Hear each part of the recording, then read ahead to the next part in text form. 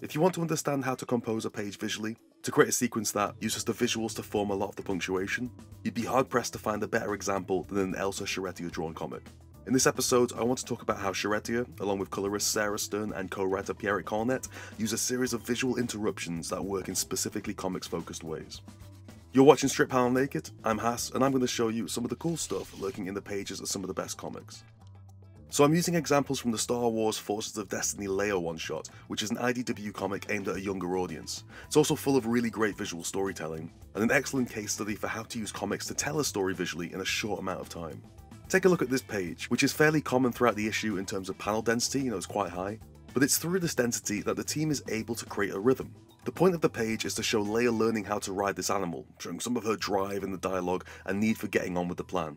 It's the second half of the page that I do want to focus on, however, where Leia is talking about the mission, and how she won't let it be compromised by juvenile, stubborn, and that's all we get before it's interrupted by Han. And then we go back to Leia saying she means this animal here. And you probably noticed the way that the panels break halfway through that sequence, right? We have these two panels on Leia as Charretier draws her closer from one to the next, both on the same tier. It matches everything visually that came before it, where each of the previous two tiers are split, not allowing a single full width panel. And it pushes in, too, getting to a close-up on Leia's face, Sarah Stern keeping the icy blue palette when the background is in frame. And the rhythm then gets upset with this single width panel on Han, where he interrupts with this "hey" balloon. Compositionally he's outstretched, but the framing jolts backwards from the close-up with Leia to a wide shot of Han. Stern's colouring switches from the blue to this bright warning orange, giving the moment an extra beat of interruption. And also the background completely drops out, something that you'll often find when these moments switch to a big bright background colour. So the visuals are replicating essentially what the script is creating. The script has Han interrupt Leia, and so the visuals create a similar effect, where everything about the composition is taken in the opposite direction, essentially interrupting the regular narrative flow of the visuals. So rather than close, it's wide, rather than blue, it's orange, rather than split, it's full length, rather than background, there's no background. And Charretier and Stern use a lot of this visual kind of bookending, where the moment creates a specific look that is then broken, usually with the help of a burst of colour. So here's another quick example, where the page composition is uniform, with these full width panels at the top and bottom of the page, and then 5 tall thin panels running through the middle. When you see the full page, there is an upset rhythm in the middle, an orange panel bouncing off of the 4 blue ones around it. It gives that middle panel kind of additional oomph that pops, and similarly with the red panel at the bottom, which isn't just about the striking colour, but the difference in panel information. So the top panel is dense with detail, and the middle run also contains full figures and background detail, and yet the final panel contains just Leia's face and reaction. Fittingly, for a sequence where Leia begins by talking about all the equipment, so too do the visuals give us all that equipment. Then she's talking about making friends with this animal, and we see their full interactions and back and forth throughout. And then the story tells us there's something shocking interrupting that moment, and the visuals get rid of absolutely everything else, because essentially, what else is relevant for this moment? And also by doing that, you really have this massive expanse of just pure red. And visually, we notice that way quicker than we will read the dialogue and the balloons or anything else. We see that red and it hits us immediately, because it's so different from everything else around it. So you're essentially seeing an emphasis on setting up a visual look of a page and then breaking it, either in panel size or colour, detail, or more likely a combination of any of those three.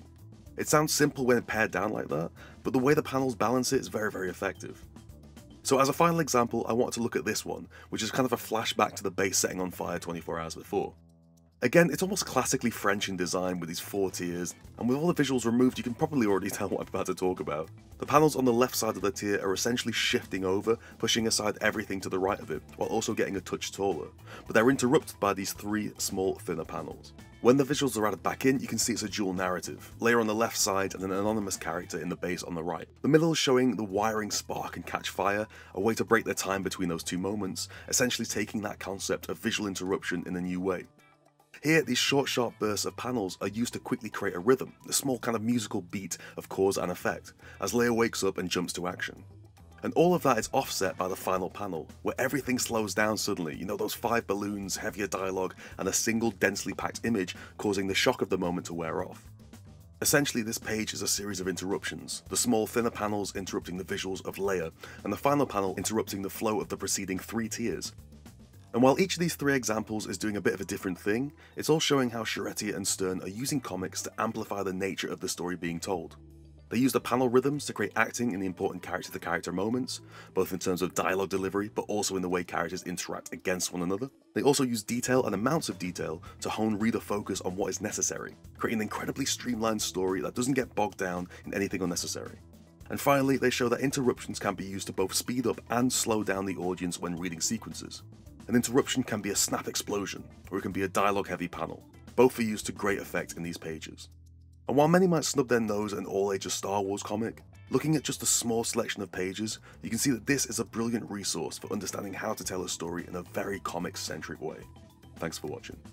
And just to say, this month there is a brand new issue of Panel by Panel magazine, focusing half of our issue this month on the Wicked and Divine. We've got a massive interview with Kieran Gillen, Jamie McKelvey, Matt Wilson and Clayton Cowles on making the series, as well as 7 other essays including an exclusive Strip Panel Naked article. In the back half of the magazine we've got plenty of extras as well, including a look at Dark Horse's Star Wars series by Steve Fox, and Eisner-nominated writer Christopher Sabela looks back at Gabriel Hardman's Kinski. All that plus more in 120 pages of magazine that you can find at panelxpanel.com. If you're a fan of Strip Panel Naked and would like to support it, you can via the Patreon, where you'll get access to years worth of exclusive content. And you can find my 2-time Eisner-nominated magazine at panelxpanel.com, and follow me on Twitter at HassanOE. Finally, hit subscribe and that notification bell to keep up to date with all the latest episodes, and I'll see you next time.